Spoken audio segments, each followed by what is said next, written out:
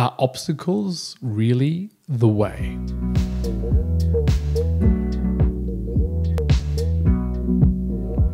Welcome back, Mere Mortalites, to another edition of the Mere Mortals Book Reviews. This is Juan, back at it again, better known for other podcasts like the Mere Mortals podcast and also helping out with the Mere Mortals Book Reviews. And I'm back to review The Obstacle is the Way by Ryan Holiday.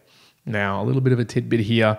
I'm on a mission to read quite a few of Ryan Holiday's books. There's new annual goals for the season for me. So I've got quite a few of his books to come up. So if you do enjoy Ryan Holiday or you haven't read his books and want to kind of understand what they are, well, fear not, I'm going to be tackling them through. And the first one that I've picked up is Obstacle is the Way. So let's look at a little synopsis of the book itself. It isn't a gigantic book. It's a 200-pager, and it comes in really nice bite-sized editions for you to go and read. Now, the big takeaway for me in terms of the book and how it's structured, three big key pieces. There's perception, there's action, and there's will. And Ryan actually goes through and essentially, he brings the ancient art of turning adversity into advantage. So he does this by exposing very short, sharp chapters where he'll take very considered approach, a very considered structure, and I'll get to that in a minute, to walk us through different ways that you could view an obstacle or different ways that one might perceive one, and how you might move forward in terms of being perceptive to that, the way to act correctly behind that, and finally, the will that you can have to actually allow that. Now, I touched on the structures of the chapters as well. They're very, very short, and there's quite a numerous amount to them. So when I actually looked at the book, firstly, I kind of went, whoa, there's a lot of information here, but the way that it's actually structured down as you go through the book is quite great. So I'll give you an example here around perceptions. So some of the chapters that you might see is the discipline of perception, recognize your power, steady your nerves, control your emotions, practice objectivity, alter your perspective, is it up to you, etc. Now, in between these is about 4 to 5 pages. So they're 4 to 5 pages in length, and they've got a very specific structure. And that is one which I think plays really well in the way that Ryan's done it, because these sort of topics and themes generally from a self-help book, which is really what it is, a self-help book, but that's utilizing the ancient information from the Stoics and beyond, sometimes it comes across a little bit too up in the air, fluffy. How do I actually apply this? We've talked about it on the Mere Mortals podcast before around there's philosophy and there's the effective version of philosophy. But fear not, Ryan has looked at a way to try to make it into a slightly more effective philosophy. And the way that he has gone about and done that is each particular chapter is structured in the way of a title, then a quote from a prominent or notable individual, and then a notable story that actually kicks things off first, generally 1-2 pages in length, which shows you the application of the idea, the theme, and the quote that's actually been started with, then venturing into what that might mean as an applicability for general population, for all mere mortals, and then ties it up at the end of that particular chapter with, again, back to the example and some examples of how you can apply it in your everyday life. So I guess that does take a nice spin, I believe, at least in the way that it overlooks into particular ideas and themes and tries to apply it as quickly as possible. Now, you can't really do much with 5, 6, 7 pages, but what it does get done with those pages is quite nice in the way that Ryan structures it.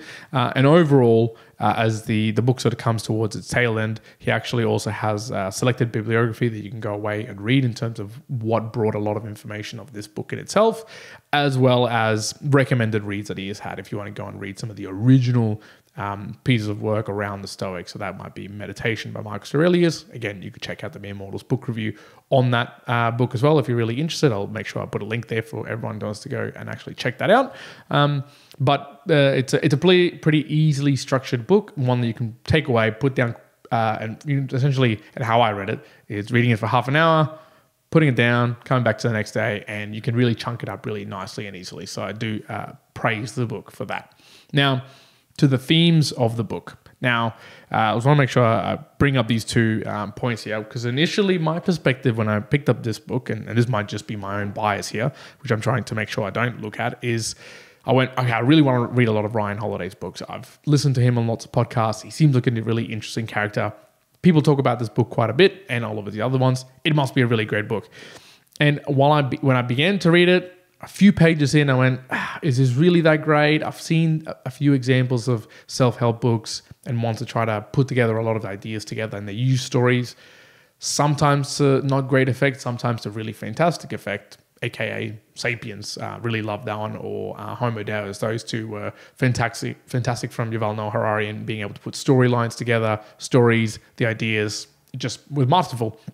And at the beginning with those short chapters, I went, is this really hitting a target? Is it not? However, as I kept on reading through, I actually found that particular structure, and I talked about those chapters, was actually quite powerful. I was able to really quickly and easily see how a chapter actually detailed of a quote to a story to how it applied to everyday life to the mere mortals, and back to a summarization of that story. I went, actually, wow, that's actually really good. And one of the chapters, I'll make sure that I can call it out because it was quite prominent. I believe it was the will, and it was either the discipline of the will or building your inner citadel. I think it was actually building your inner citadel, that on that particular day, there were already some things happening in my personal life where my will was being challenged, let's just say, and not to an extreme degree. It was just being challenged. And I read that chapter where it was a quote, it was a story, and how you apply it to yourself. And it just seemed so effective, so much like a piece of literature that I could actually pick up, utilize in my everyday life, take it away and do something about it, and actually put me in a really good position in terms of how I felt around that day. Now, that is very different to perhaps other self-help books where you might go and read this huge amount of thing and you go, but how does that actually apply to my life? And that seems a little bit overblown. So to that end, totally enjoyed that particular theme in the way that he was actually able to move to effective philosophy. The other one, though, however, is there are some contradictions in this book. And I'm not going to pick out a particular example. And the way that one of the notes I just wrote there was, there are a lot of different views, or at least probably polar opposite views across some of the conversations that I had here in the different chapters. And I would just see that more as it's a dichotomy that exists within a lot of these items, whether it's perception or the action. So I will give one example. One of the actions here is, essentially pushing as hard as you can, to the nth degree, even to some things that find like they might be impossible. You just have to keep going. It's the perseverance. It's the tenacity to keep going. When there's also another chapter that talks about learning when to actually tap out, when it's impossible, when you're just bashing your head in the wall. Now, because of the way that Ryan writes, which some people might tend to enjoy, some might not, he is definitive.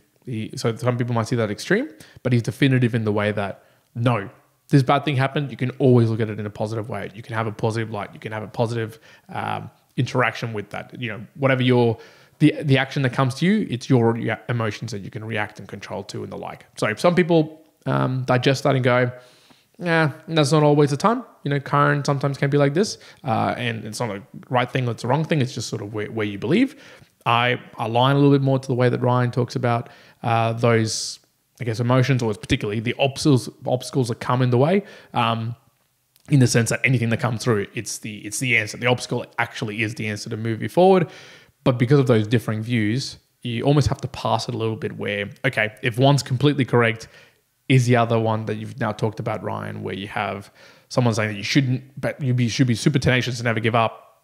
But also there's another one where you have to learn when to stop and when things are impossible. Okay, I see that more as it's a dichotomy, and I wouldn't be talking at it at the very extremes, but perhaps somewhere in the middle where you should be tenacious, but also recognize when you have to actually pull the stops and not go to either extreme as well. But that's just another theme that you'll actually see in the book. Personal takeaways for myself. Look, to me, it started off slow, as I mentioned before, and probably just setting the expectation of it, but it did pick up for me, and specifically the will section. So I really enjoyed the perception chapters, or the groupings. The action was quite good, but for me, the will aspect was awesome. So at least that last third of the book was absolutely brilliant. Really, really enjoyed it.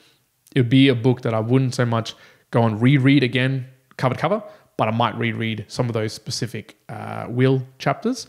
But it makes it also a very easy book that you can go back to and pick up a particular chapter if you want to just get a little bit of a recall on, what was that story about Abraham Lincoln? What was that story about, how can I build my inner citadel? What does that actually mean? So it makes it a really easy book to just go back, read a couple of pages and go, okay, cool. That set me in the right path again. awesome, let's go get after it.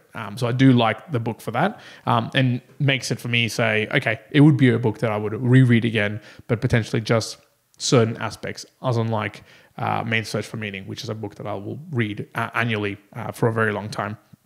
But the final one as well for me personally was I just used the notable comparisons of a combination of sort of historical learning with a clear alignment to the quote itself that it was positioned to. So I'm just going to pick one again, absolutely at random, one that's probably got a little bit of maybe knowledge to people here if I'm talking it to. So seizing the offensive is one aspect here, and there's a little quote here by E.H. Chapin. The best men are not those who have waited for chances, but who have taken them. Besieged chance, conquered the chance, and made chance the servitor. Now, first bit, it's a quote, kind of gets you a little bit riled up to seize the offensive. Then the next aspect goes into, in the spring of 2008, Barack Obama's presidential campaign candidacy was imperiled, and then it goes into a little bit of story around why and how it was able to seize the offensive. So that sort of connection to historical information, the quote, the idea, then into how it applies to you, and I'll actually give you that other example as well, where just pick one at the very end of that chapter. Ryan calls out the obstacles not only turned upside down, but used as a catapult, and that's when you actually go ahead and seize the offensive. So there's this intertwining of history, of story, of the quote, of the idea that I really, really enjoy in the book. And look, as a summary, I actually gave this book an 8 out of 10. It began in my mind formulating as, I'm a bit wary here. My perception doesn't seem to be being matched. But as I said, as I got on and on with the book, I really, really enjoyed it. So it was an 8 out of 10 for me of The Obstacle is the Way by Ryan Holiday. Would I recommend? Absolutely. Should you get it? Absolutely. Go read it wherever you can. Because these book reviews is more so to give you a bit of guidance on the structure and the ideas that play in part within the books, but nowhere near in part to share all of the many information that does come out of it. Although it spills out in our other conversations in our Mere Mortals podcast, like musings and meanderings, which you should go check out as well. So that's my review of Obstacles Away by Ryan Holiday. If you have been enjoying some of these book reviews, specifically, obviously, the Ryan Holiday review, get prepared for some more. I've got them all stacked up, and I'm going to be reading them over the next couple of months. So be on the lookout for those. And if you want to support us as well, of course, you can Boostergram us through with any of your other thoughts, comments, or ideas, or you can share these book reviews as well. So any individuals who might find it handy. For now, Mere Mortalites, I hope you enjoyed and hope you're well wherever you are in the world. Juan out.